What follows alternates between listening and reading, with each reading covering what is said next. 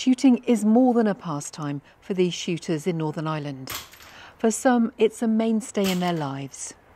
But some members of the Dunnybow Target Club are struggling because of the crisis in firearms licensing. Paul Jennings is one of around 3,000 people waiting for a certificate. He took a break from shooting as he was in a wheelchair waiting for a lung transplant. After his operation, he's returned to the sport he loves. But he's been waiting almost 6 months for his certificate. Very important to me because prior November I was in a wheelchair for nearly 4 years. I couldn't really walk or do anything, and I had an operation removing half of my left lung. So now I'm able to get out a small bit. So to get back out shooting again and doing things that I love doing, it's great.